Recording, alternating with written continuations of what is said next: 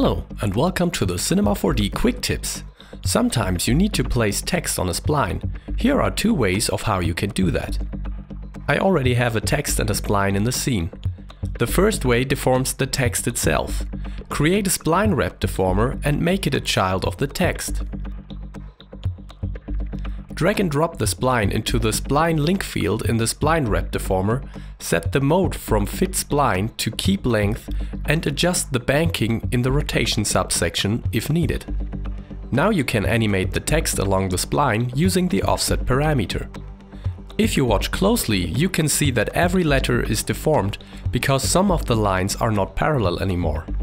Here, for example. The second way doesn't deform the letters. With the mode text object selected, create a spline effector. Drag and drop the spline into the effector spline link field and set the mode from step to relative.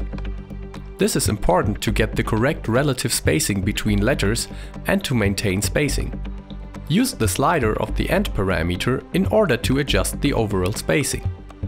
As in the first example, you can now animate the text along the spline using the offset parameter. Thanks for watching. For more information on Cinema 4D or other Maxon products, please visit cineversity.com or maxon.net.